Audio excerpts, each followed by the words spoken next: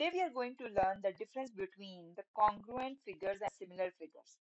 At the end of this lecture, you will be able to identify which two figures are the congruent figures and which two figures are the similar figures. So currently I have drawn the two figures in both the columns, and currently we don't know which of these two figures or which pair of figures are congruent figures or similar figures. So because we don't know currently what are the conditions or what are the properties that you need to check when you are given with the two figures in geometry, and you have to tell whether these two figures are congruent based on those properties, or you can say based on those conditions. So I'll tell you today the conditions that are required for identifying the congruent and the similar figures.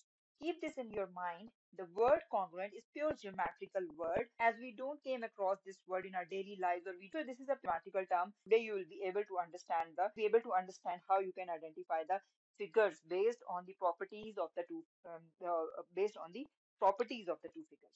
So here we have the two figures. You need to decide to whether these two figures are congruent or not. You have to check these four things. All these things are not necessary, but these things are must for you in order to identify whether the two figures are congruent or not. So I'll also tell you which properties are must for identifying the congruent figures and which are just for your understanding if you are given with the um, scenarios as well. So here first of all we have the shape of the two figures. Here we have two triangles, that is A, B, C, and D, E, F. What do you say? The shape of these two figures are same? Yes, because both are triangles and the shapes are same. So we can say that these two figures are congruent figures. No, we can't say based on just the shape. This is one parameter, this is one property that is required for identifying the congruent figure. So you can say that this is the first condition that you need to check. Then we have the size. Now, size of the shape, size of the two figures or you can size of both the figures for which we are going to decide whether they are congruent or not. Size of both these triangle is same as I have drawn them by keeping in view the measurement of all the three sides of both the triangle. As if one side is of 3 centimeter, the other is the same side of the other triangle is also of 3 centimeter, and same is for all the for the rest of the two sides. And you can say that the side both of these triangles are same. So this is the second condition that is required for two figures to be congruent. So these are the two main conditions that you need to check before deciding whether the two figures are congruent or similar. So after checking these two conditions, there are two more. You can say these are just for your understanding, that if you came across the two figures that are of same shape, that are of same size, but if their orientation in space differs, that means if you can say if one triangle is in a direction, if I draw here like this, and the other triangle is in this direction, so can we say that these two triangles are congruent or these two figures are congruent? Yes, these two figures are still congruent if first two conditions are met. So after checking the first two condition, the third is not the condition. That is some extra property of, you can say, some extra, or you can say some additional scenario you can came across. It doesn't matter how two shapes are lying in a space. They can be in same orientation, so it doesn't matter. The thing that matters are the first two conditions that we have already discussed. Then we have the property of replication. Keep this in mind that the two figures will always replicate each other, even though they are in different orientation. We can change their orientation and can map one shape on the other as they are of same size. And if they are of same size, they must map each other, they must replicate each other.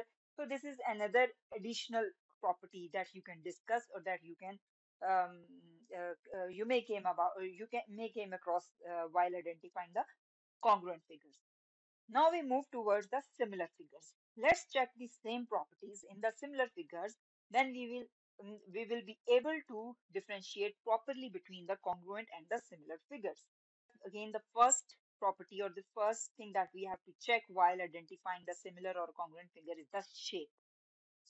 As we are comparing the two shapes, so it is must that both the shapes should be of same, both the shapes should be same. That means both the shapes should be either a circle or a square or a parallelogram or any other geometrical figure.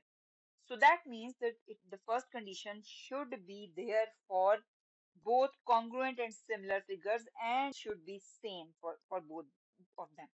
So this is the first condition here as well. Then we have so this first condition is same in both congruent and similar figures. From this first condition, we can't decide here by staying at this position that whether the given two figures are congruent or similar. We have to move to the next step. Second condition is the size.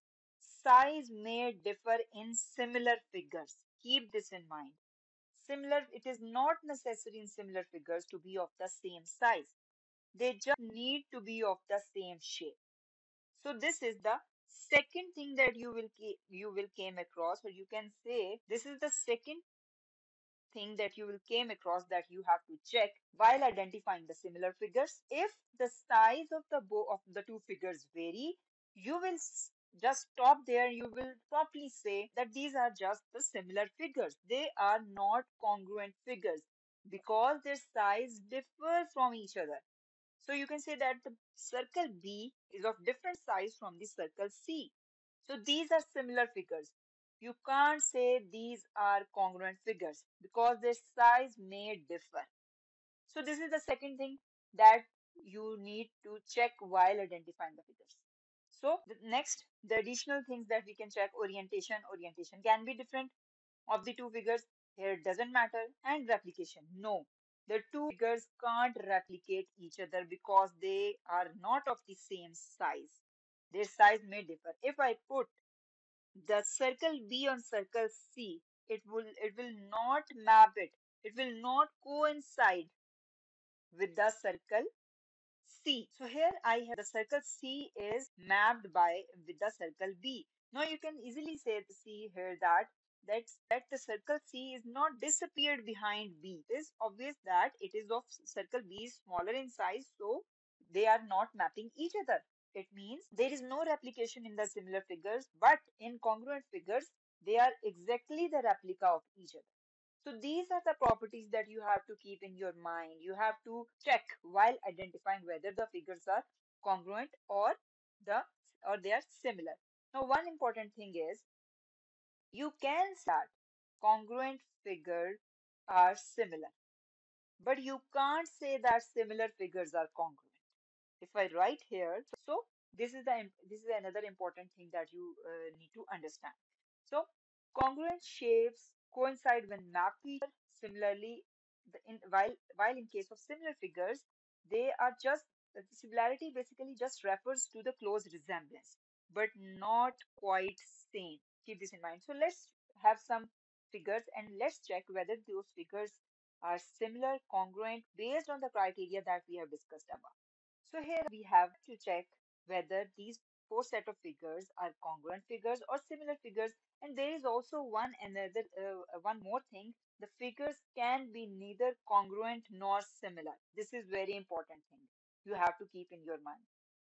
How to check? Let's see. First of all, we have the first set of figures that are the two triangles.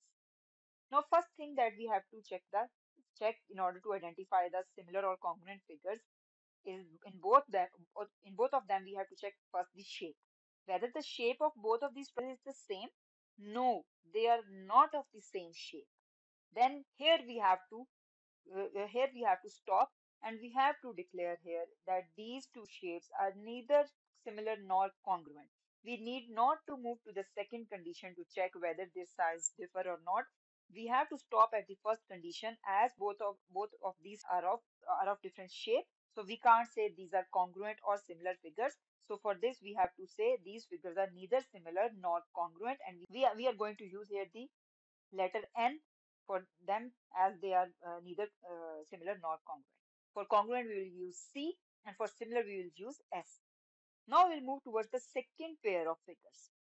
In this, we have one hexagon and one pentagon.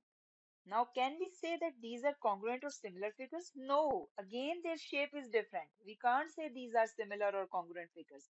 They are of different shape.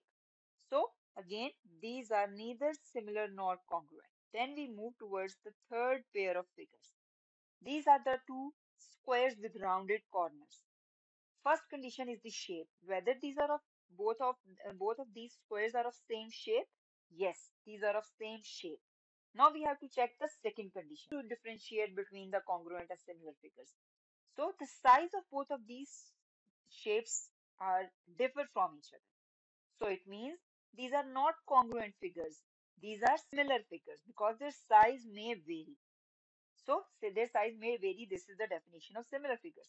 So we can say that these two figures are similar figures. Then we have the next pair of figures. So these are two hexagons having the six corners. So both of these, we have to check first the shape. Their shape is same? Yes, their shape is same. Next thing that we have to check the size. Their size is also same. So it means they are congruent figures. Congruent figures and they are also similar figures, you can say. As I have already discussed above, that congruent figures are also similar figures. But similar figures can't be congruent figures. So these two figures are congruent figures because of same shape and size. So two things at the end I'll emphasize on two important properties that you need to check while identifying the figures. First is the shape, second is the size. And for differentiating the congruent and similar figures, you have to check the size basically. If the size differs, these are similar, those figures are similar, and if the size is exactly the same, those figures will be congruent figures. So that's all from today's lecture. Thank you.